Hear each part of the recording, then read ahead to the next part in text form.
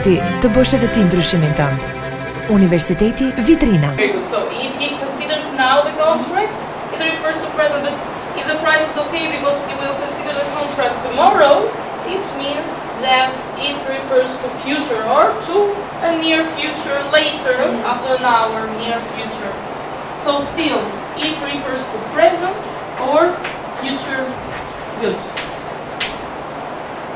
What about the condition? Is it true? Is it unreal? Is it possible? A possible condition.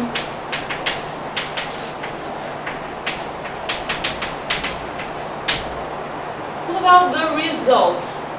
He'll accept. It's all possible.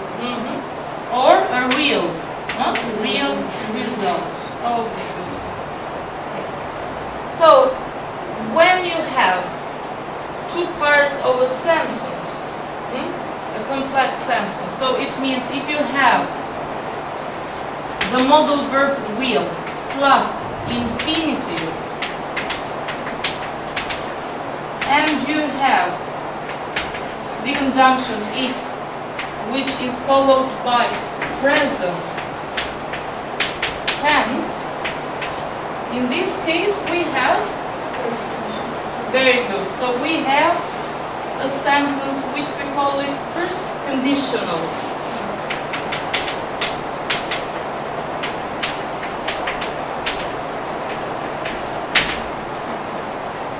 Now, what is the difference between the first conditional and zero conditional?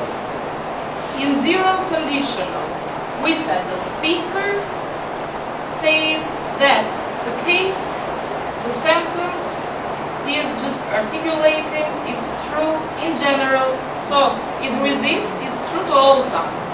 While in first conditional, the speaker is referring, is saying, is telling to us that the sentence, the situation, it is true about present or future. So it has a condition which refers to present time or future time, and it's possible about present or future.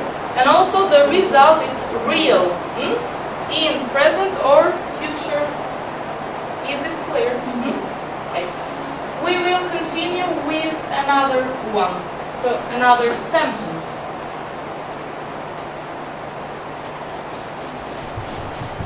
You, for example, what would you wish if you had a lot of money? Okay, because it's, how is it? It's practical to come to school. Yes. Or you need it only for the place environment near your home. Do you need it most for work, for school, or why do you need a car? Or is it just a tendency to have a car? No. For example, for me, because I have to work all day. Okay, so you have to change places to move. Okay, good. So people usually, they make wishes. People usually, they say that they wish they could change the time, if they could. So a sentence, if I got the new job, I'll buy a new car.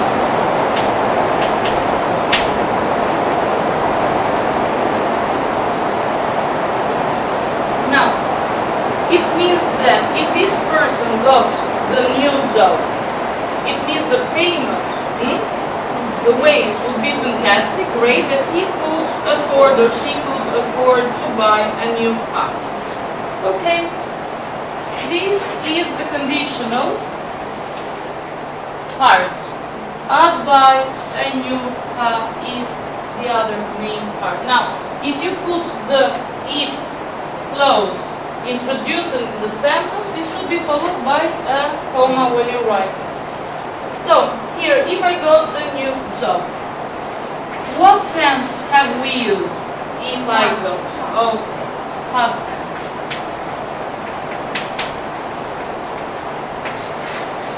The verb. What about here, I'd buy? This is the short form for would. This is infinitive. So we have used what? Future in the past or would. Yeah. Would plus infinitive or future in the past. Okay. What do you think this situation refers to?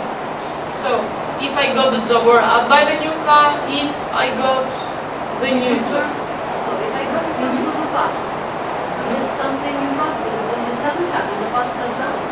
Now it's present. So once more. Once If- again, it refers to the past. So if I got it, it refers to the past, the it flows.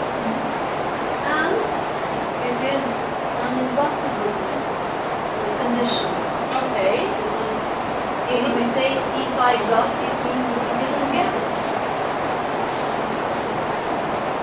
So if I got the new job, it's kind of wish. It's the same thing as if I were taller, I'd join the basketball team. Or I'm going to write it short, the basket team. Or if I were the president,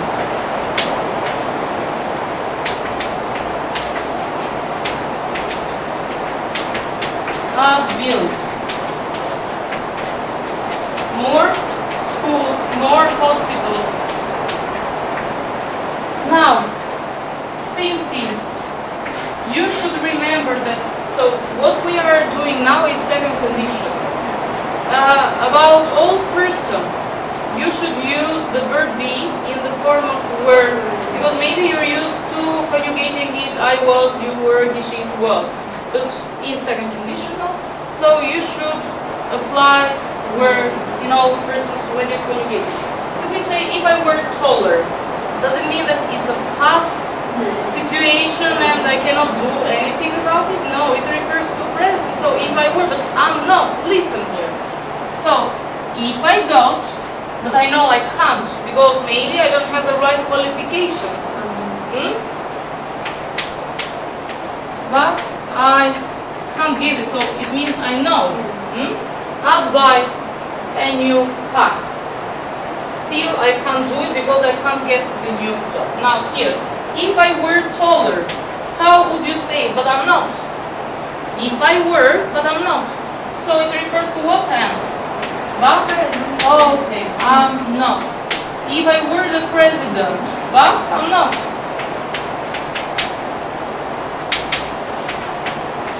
So it refers to present, or maybe if I say if I were now, I'll do it, or if I were president after 2 years or 4 years election, it means future also.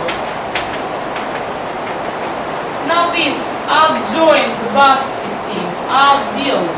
It refers to either now or future, present or future.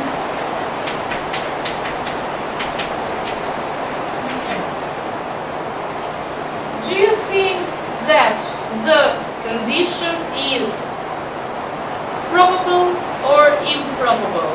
The condition. If I got, if I were, so it's improbable.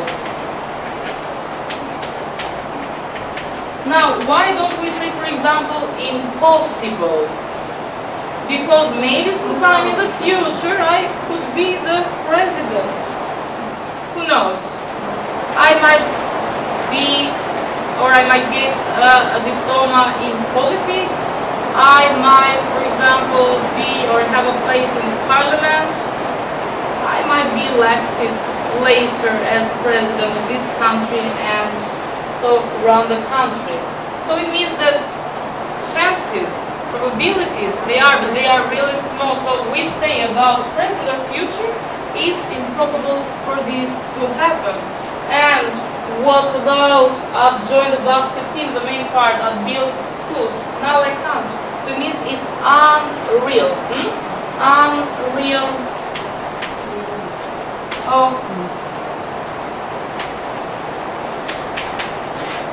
So what is this? It's just imaginary. Imaginary situation. conversation.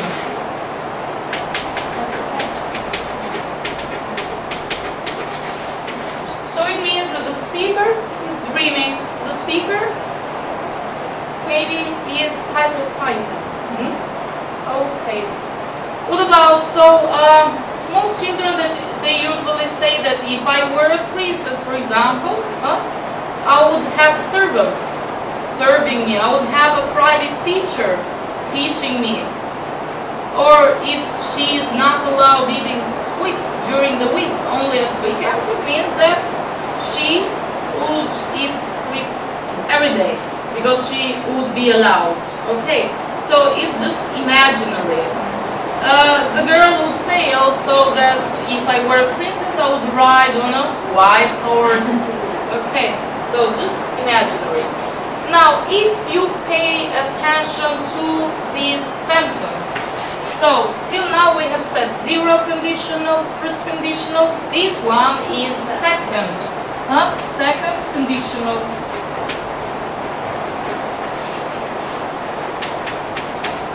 What is different from first conditional? What is different? Now, if you have a look, we said about first condition it had real result and it had possible condition. If you have a look